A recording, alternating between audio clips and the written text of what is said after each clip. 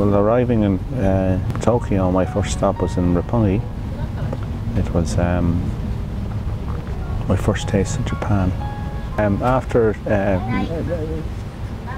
doing a bit of sightseeing in Tokyo, I then left for Hokkaido. So I arrived in Sapporo, my first stop in Hokkaido, and there they have a snow festival.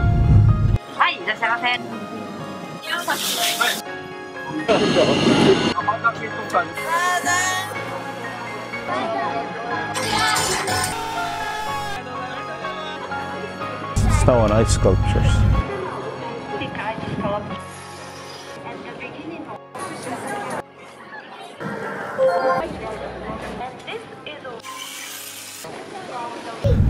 I had never seen the likes before.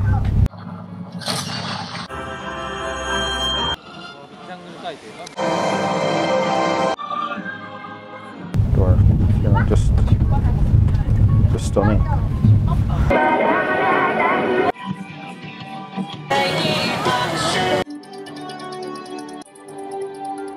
The city, fine big city, modern, and it's the home of beer, Sapporo beer.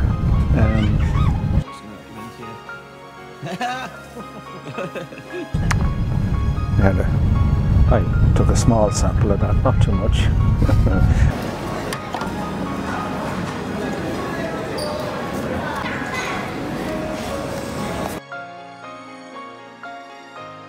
From Sapporo, we then travel with my Unique Japan tour guide.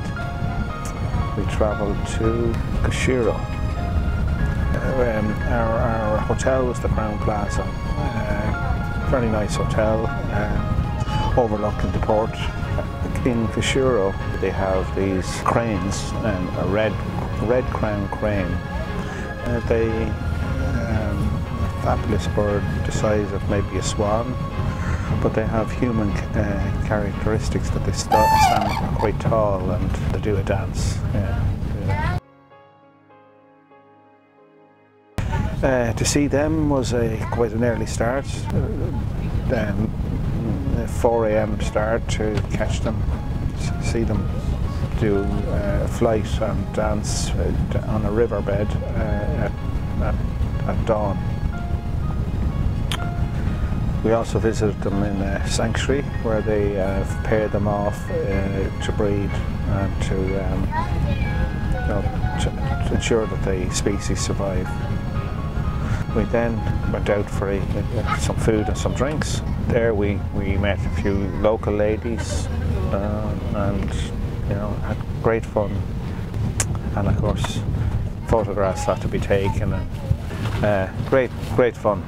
From Kushiro, we then travelled to Akan, which is the home of the Aino tribe, which is an indigenous tribe of Hokkaido.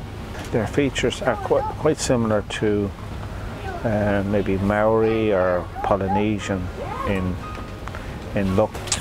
The small town has a lovely street with wooden buildings, and their crafts are all wooden crafts for sale.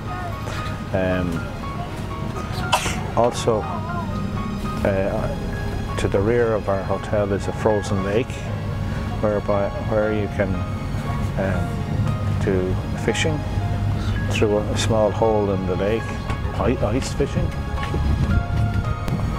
On arrival on Akan, we stayed in a fabulous hotel, going in the front door to be wowed by Japanese ladies dressed in kimono dresses and bowing profusely and greeting us. So really, you felt so special. There are hot springs there, and that overlook there's part of the lake, and that with baths and saunas and hot baths and saunas and steam rooms and whatever. The only the only difference between it and one in Ireland would be that you go around naked with ladies working in it, minding their own business. Another feature of the hotel was also that they had an onsen on the at the ground level, at the level of the lake, and they also had one on the 10th floor. The men would be in the basement while the women were on the 10th floor, and vice versa 8 hours later. We then went to a I know show, the indigenous people. We watched the performance for about half an hour.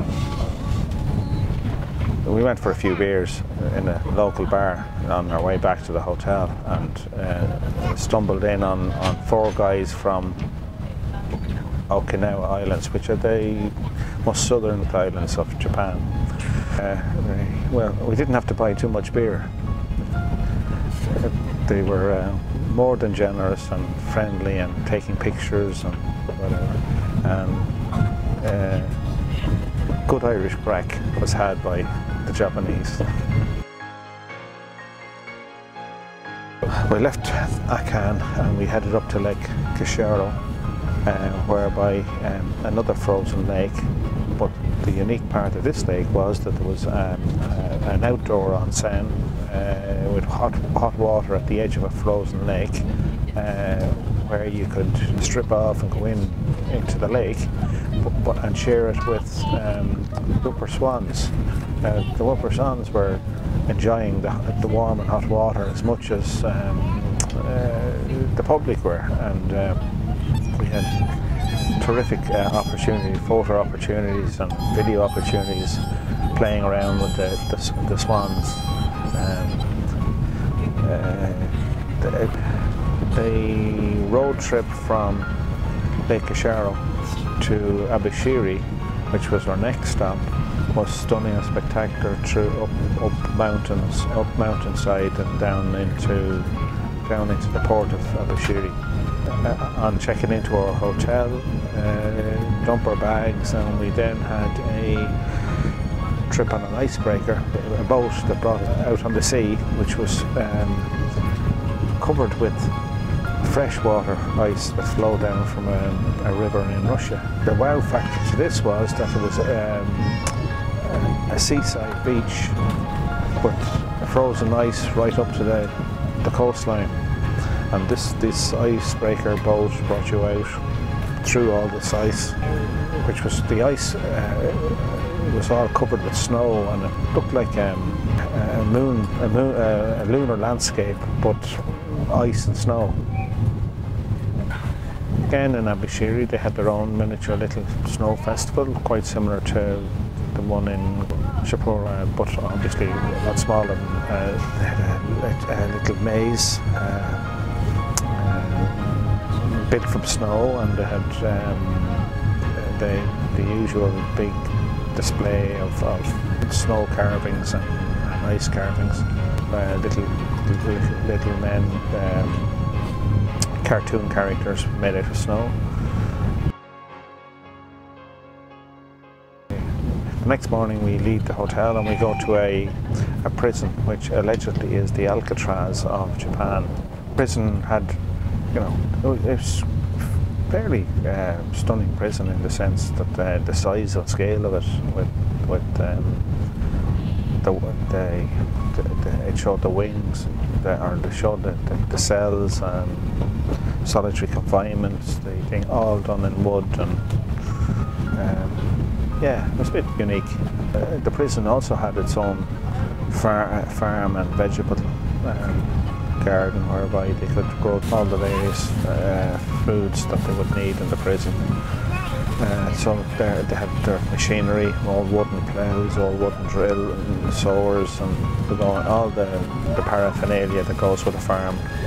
We went to a lighthouse that would be similar to a lighthouse we'd have back home, but on arrival at the lighthouse, you see like dunes and rough grasses, but the panoramic view out over ice and snow, is fairly unique.